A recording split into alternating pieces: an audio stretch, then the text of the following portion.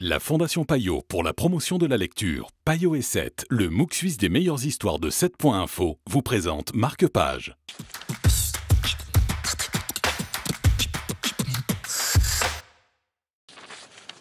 Bonjour à tous, merci d'être avec nous dans Marque Page. Bonjour Marc-Emmanuel. Bonjour Stéphane. On va parler d'un jeune auteur lausannois, Maxence Marchand, qui en est à son deuxième roman et celui-ci s'appelle Minuit blanc. Oui, deuxième roman, absolument magnifique. Vraiment un jeune auteur lausannois à suivre. Je pense qu'il va encore nous faire des très belles perles. Dans ce roman, Maxence Marchand nous parle de la rupture amoureuse, mais aussi, suite à une rupture amoureuse, on peut être dans une sorte de rupture entre deux lieux, entre l'endroit où on vit et dans l'endroit dans lequel on va vivre plus tard.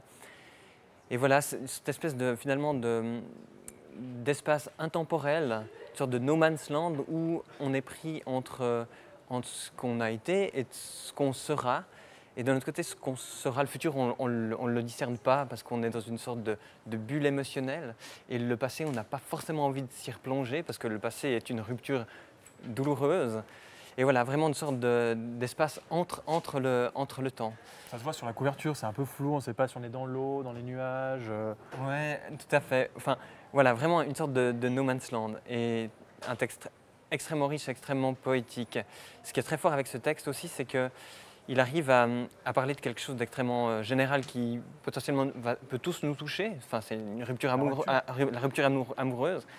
Et sans en faire un texte individualiste ou nombrilique ou autobiographique. Finalement, on sent pas l'auteur, on sent un travail poétique et qui est finalement extrêmement générique comme ça. Vraiment magnifique texte. Et puis il est vite lu, bien lu.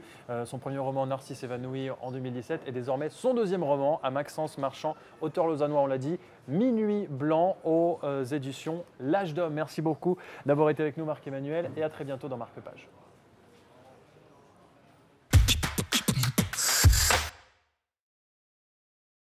La Fondation Payot pour la promotion de la lecture, Payot et 7, le MOOC suisse des meilleures histoires de 7.info, vous ont présenté Marque Page.